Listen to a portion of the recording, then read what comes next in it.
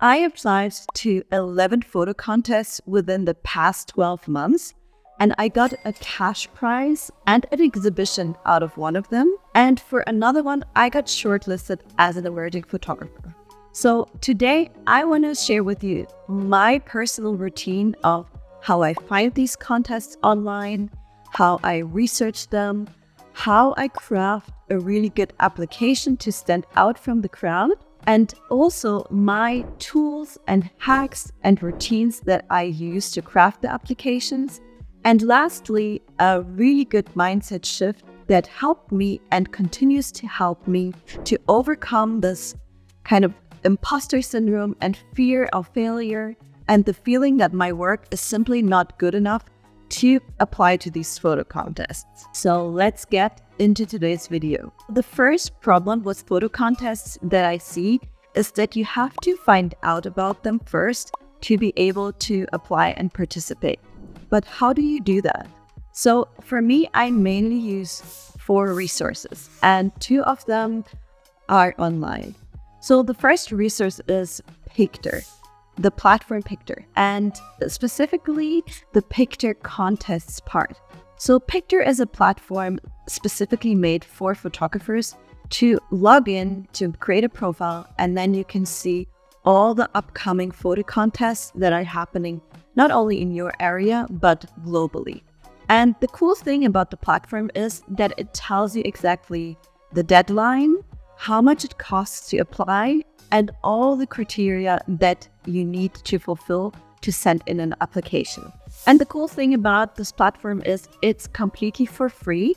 You only need to create a profile, log in, and you will constantly see what are the upcoming photo contests. So the second resource that I use is actually an Instagram profile, and it's called For Photographers Only.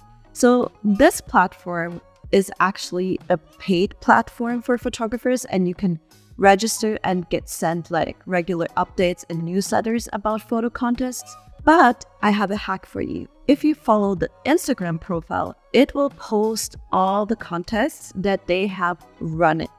And this is what I do. I'm not a member of the platform. I just follow them online on Instagram, and I check in regularly to see which photo contests are coming up.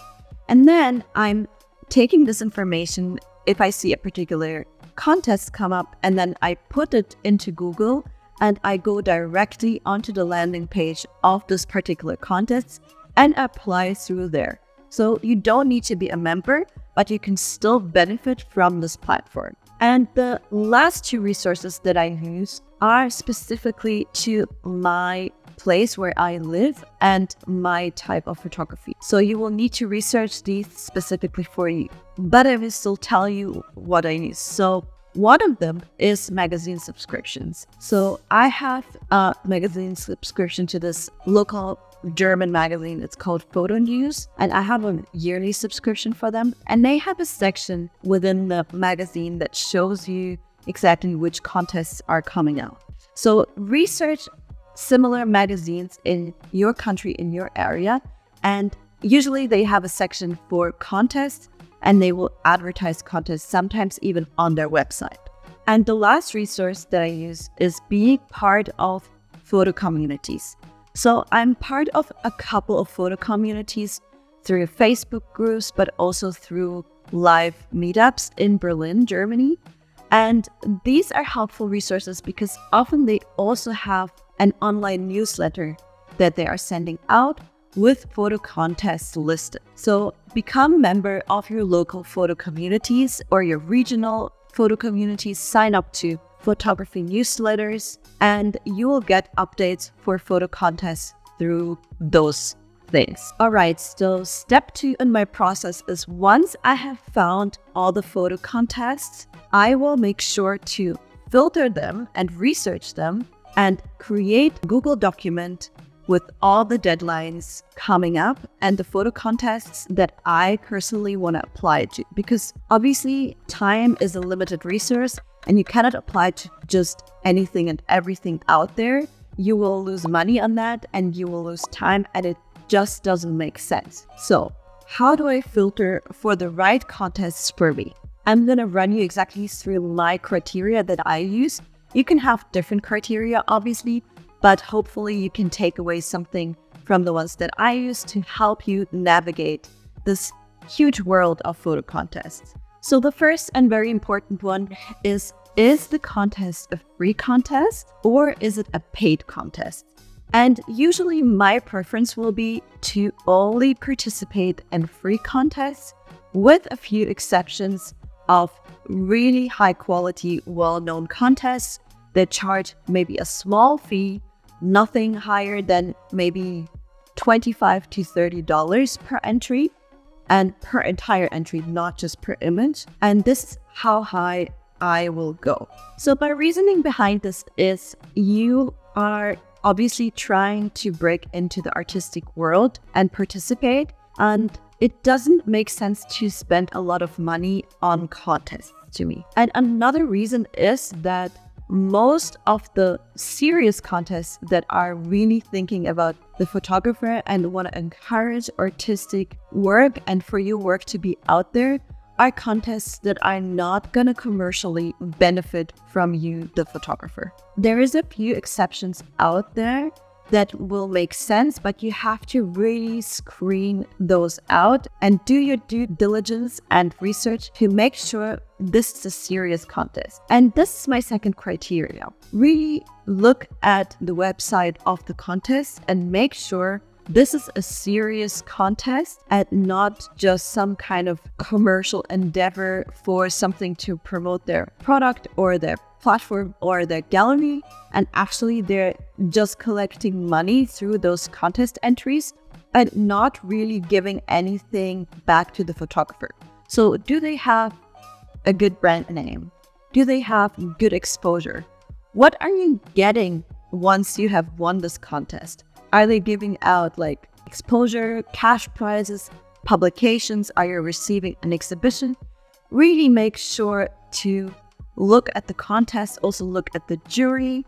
How many times have they been holding this contest? Is it something well established or is it something new popping up that you cannot make sure you are actually going to benefit from it in the end? And the last point for this seriousness is there any hidden cost?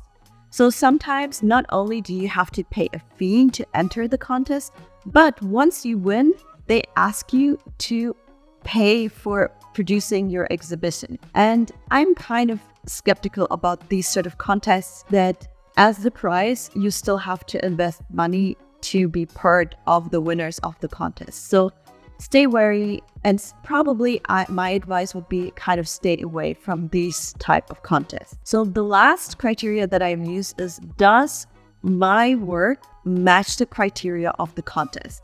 So often there is an age limit that you need to observe. There is like some sort of category, so say photojournalism, and if you work as street photography, obviously this is not going to fit. There might be also a regional limitation, so some contests are for Europe only, Asia only, US only, and so on. And another criteria to look out for is sometimes they are looking for work that is not older than this amount of years. And sometimes they're also looking for work that hasn't previously been published before. So if you have exhibited this work before or published in another magazine, the contest will not accept your submission. If you're getting value from this video so far, please give it a thumbs up and subscribe to my channel so I can continue making videos just like this one and resources for you. Okay, step 3 in my process is once I have filtered out and screened out the right contests for me, I will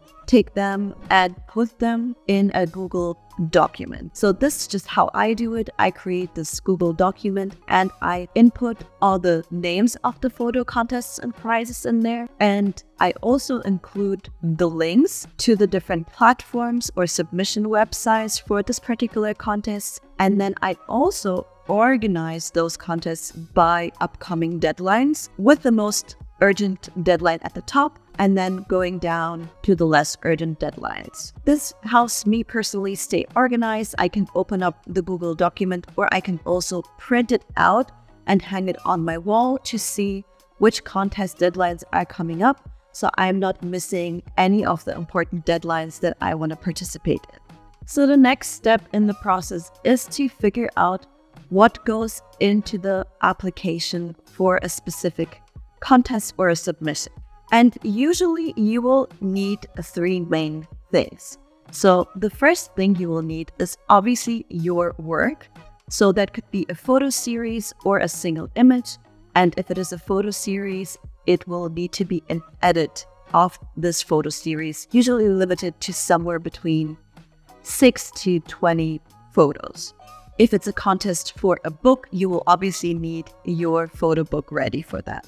The second thing you need for most photo contests is some type of CV of your artistic career.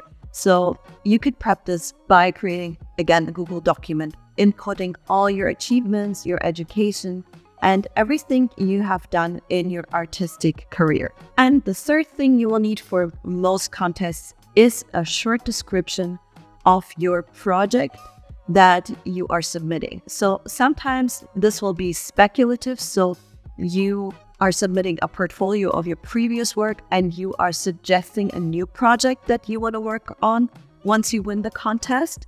Or it will be a description of the work that you are submitting. So say you're submitting a photo series about winter, you will need to describe your project, what it is about, why you made this work, and why it is important to you. So the next step in my routine and in my process is going to be to create those resources so you have them ready once the contest deadline is coming up, and you just need to, put them in the submission form or upload them to the submission website. And by applying to 11 contests for the past 12 months, I have figured out some really great resources that help me create these things more efficiently and to a higher standard. And I want to share them with you today so you can also benefit from these resources.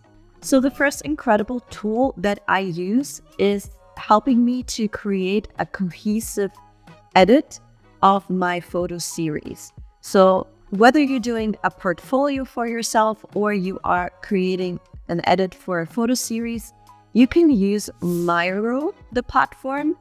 And this platform, you log in and it gives you a board where you can upload your images and then play around by moving the images. And you can create series, you can look at different combinations, you can move things around, do anything you would on a physical pinboard, but this is like an online version of a pinboard. It's super helpful. You can also collaborate with other people on there.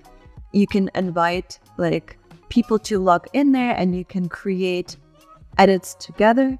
And this are really, really helpful resources to create series and portfolios as a photographer.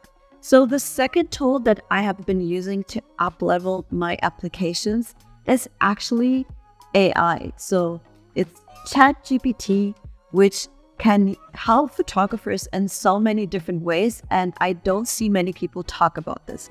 So give this video a like if you want even more videos maybe on specifically how AI tools can use photographers today. So how I personally use ChatGPT for my photo contest applications is that I use it to create my biography text, like a little about me paragraph, and I put in all the important facts just into simple sentences, and then I give it to ChatGPT and say, make this into a better text that sounds great in English, maybe for this specific context. And ChatGPT just rewrites my text and makes it better. It does the grammar checking, the spell checking, all of that. Obviously, English is not my first native language. If you didn't know, I'm German. So it really helps me to create my texts in the English language. And another way that I use ChatGPT is to create my project descriptions and project proposals. So I sometimes, I'm faced with a blank page, and this is a scary process to write something from scratch. So I just say, ChatGPT, write me a proposal text of, this is not many words, I don't know, 400 words on the topic of winter. And ChatGPT will write me a paragraph, and then I will not copy and paste this text, obviously, but I will draw inspiration from this text and use certain things to then write my own thing. And once I have written my own thing, I will input it into ChatGPT again and say, make it sound better, make it sound more professional, make it sound less conceited, make it sound more fun, whatever. And ChatGPT, I will kind of collaborate with ChatGPT as my text editor. So this is a cool hack. Another tool that really helps me out is whenever I'm not submitting through a platform like Pictor, where you have like, your little form that you just fill out, but you need a set of good looking PDF documents, say for your CV, your project proposal, or your project description, and like a portfolio and stuff like that. And I'm personally no InDesign wizard. I don't know about you, maybe you're good with InDesign, but I'm not. So I've been using Canva as my go-to resource and tool to create really good looking professional designed documents and resources for my applications. And this has helped me out tremendously. You can have a free subscription on Canva. I personally use the paid subscription on Canva because I use it for my YouTube channel as well. And it helps me out so much creating really good looking documents that are professional. So the next step that I want to talk about is a crucial one. And without that step, none of the previous ones will help you, I think, because you have to be ready to apply to photo contests and start putting your work out there. And a mindset shift that has tremendously helped me personally, suffering from imposter syndrome and constantly feeling like, oh, my work is not there yet, I'm not ready yet to submit to the contest, is the following. You have to apply to a lot of contests to win some of them. So there's a ton of contests out there, and applying just to one or two contests is not going to cut it. So you really have to work the numbers. So this helps me because I know a single contest is not going to matter that much. It matters that I apply to several contests every month and to at least 10, 15, 20 contests every year. Because when you work the numbers, the probability that you will win something at some point and get something out of some contest is going up. So really work the numbers and do as many applications as your time and your resources allow you to. Another mindset shift when it comes to contests is practice makes perfect. So you're not applying to win the contest. You are applying to practice applying to contests, because let me tell you, applying to contests is an art and a routine in itself, and you will need to learn all the different hacks, all the different tools, all the different things to become better at editing your work, describing yourself. And this is a continuous artistic practice and part of your artistic practice that really helps you build over the years. And another mindset shift that helped me is adding on to the last point, and that is realizing for yourself that winning a contest is not the only benefit that you are getting from your application and from your submission. So there's a ton of different benefits that you receive once you get into the practice of applying. So you get better at editing your work, you get better at describing your work, you also find out about the landscape of contests and the work that is out there. Because when you are researching the different contests, you will see like what types of works have won in previous years, what are other creators, other artists doing out there, what topics are they working on. And this will give you not only perspective on your own work, but it will also give you inspiration to create new work and better work. And adding on from that is whenever you enter into a contest, you will get your work in front of really important people. So because there's always juries within that contest, and they are obviously like reviewing and assessing the work that is sent. So they will get more and more familiar with your work and with your name once you start regularly contributing and putting your work out there. And you never know where they will bump into you or see your work or maybe start following you on social media. So you don't have to win a contest for it to make sense for your work and your career and to better yourself in the process. All right, if you got value from this video, give it a thumbs up so I can continue making more informative videos like this one, and subscribe to my channel, and I will see you in the next one. Bye bye.